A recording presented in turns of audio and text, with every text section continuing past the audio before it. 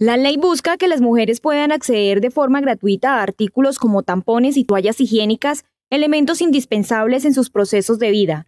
La decisión caló muy bien en las bumanguesas, que esperan que el proyecto se convierta en realidad como sucedió en Escocia. Estoy de acuerdo que nos colaboren para nuestros hijos, nuestras nietas. Sería súper, porque es algo que nosotros estamos utilizando mensual. Es algo fundamental porque se necesita mucho en nosotras las mujeres. En Colombia, de cada 10 mujeres, 5 no tienen cómo acceder a este tipo de productos. Es por eso que el senador Armando Benedetti anunció que presentará un proyecto para garantizar la gratuidad de dichos productos. Presentaré un proyecto de ley en el que se obligue a las autoridades locales de dar el suministro de todos los productos que tengan que ver con la menstruación a las personas que lo necesiten.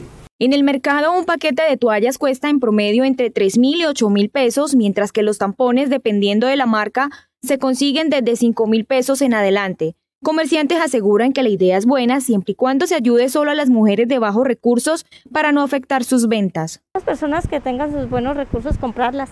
Me parece excelente por el tema económico, pues hay mujeres de bajos recursos. Sería bueno que el gobierno pudiera implementar ese subsidio. En la Cámara, entre tanto, se estaría radicando otro proyecto similar que busca la gratuidad de toallas higiénicas y tampones, pero específicamente en colegios y universidades.